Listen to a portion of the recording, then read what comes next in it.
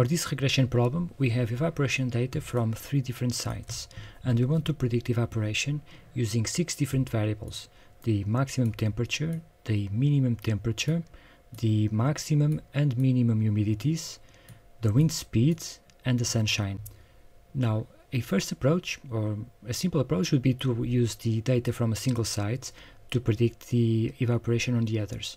But since some of the variables have different scales from site to site, the resulting models do not generalize very well. A better approach is to create a single data set with the data from the 3 sites, as we did here. Here on the right we have a scatter plot which will help us to determine the variable importance of each variable against the targets. And at this moment it is showing the variable importance of the maximum temperature, which gives an R square of 0.56.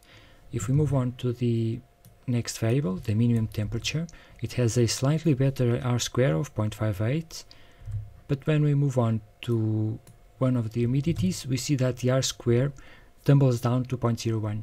We can see here all the R squares here on the right, and it is clear that the temperatures are the most important variables in this data set. Also, for reference, I've added here a multilinear regression model. This multilinear regression model has an R square of 0.7, and it was created using the linest function from Excel. Here on the left we have a line chart, and this line chart is showing the maximum temperature data, and it shows clearly that the data from different sites have different scales. You can see the first site, the second site, and the third site. Now this is the reason why we created a single data set from all the sites, and it's also why we need to do a random sampling to create the training set and the testing sets.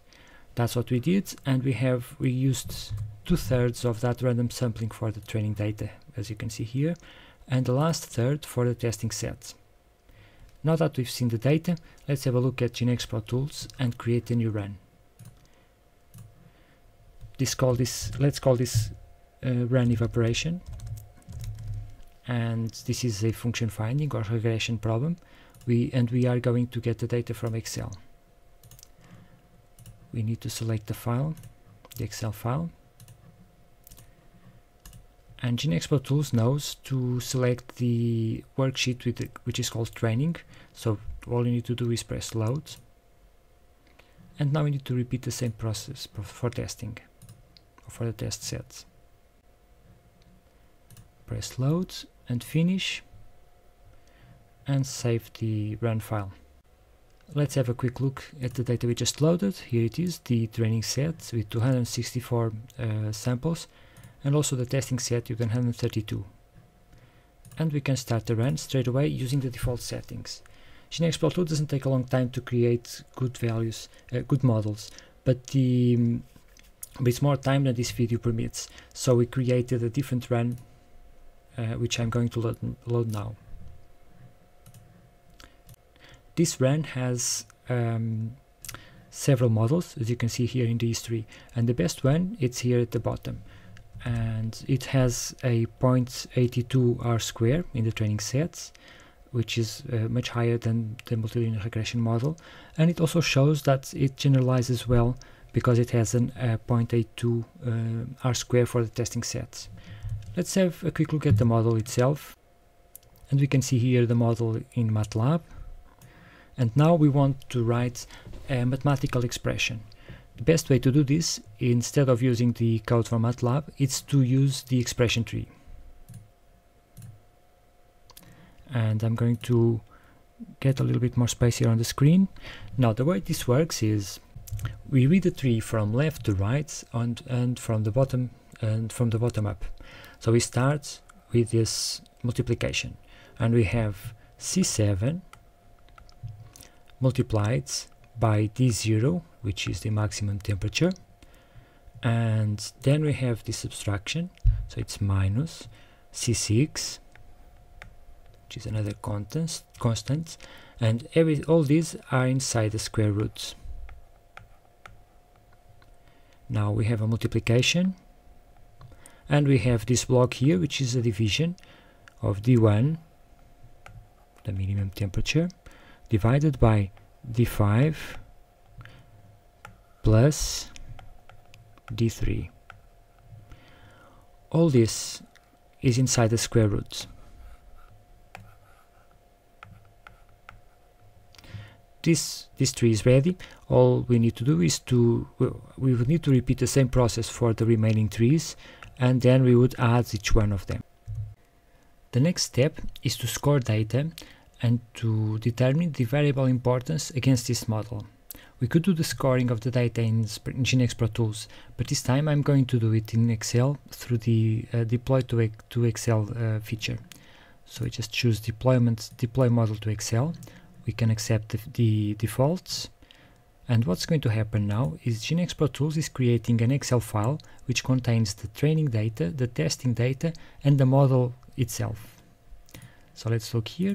First we have a summary spreadsheet, then here we have the training data plus the model, then we have testing data and also the model, and finally we have a scoring example. Now, as you can see here, the scoring, the model is being calculated inside Excel, and the way this works is through VBA code. So if you go into the developer tab and select view code, and we look here in model, we'll see the exact same code as before, that was in MATLAB in GeneXproTools. Here we can see it in VBA for Excel. So to score some more data, we just need to grab the data, and I'm going to get the data from these other spreadsheets. Select it and copy it, and finally paste it on these sides, and there we go. So we just need to expand this calculation, and we have here the evaporation or prediction of the evaporation for a fourth site, for example. Finally, let's have a look into determining the variable importance against the model. To do that, we need a scatter plot. So let's select some data first, and then insert the scatter plot. Let's just do a little bit of cleanup first here. Add the trend line, and just move this box over here. Okay, this is showing the R² for the model against the target, but we are interested on the R² of the variables against the model. So let's grab this and move it to the maximum temperature. There we go. In this case, the maximum temperature has an R² of 0.76. The minimum temperature has an R² of 0.77, and as before, as we move on, the R² for this variable, for example, is much lower.